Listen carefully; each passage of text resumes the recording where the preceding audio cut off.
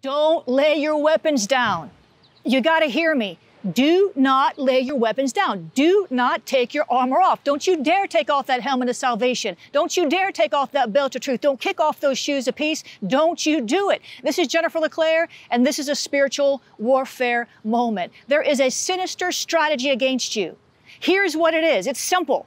To get you to lay down your armor. See, the enemy knows that without your armor, you're no match for him. Without your helmet of salvation, he can bombard your mind. Without that belt of truth, you'll easily believe his lies. Without the sword of the Spirit, well, you cannot slice him to bits. It is written, Jesus said, and that's how he did warfare. Be sure in this hour that you stay armored up.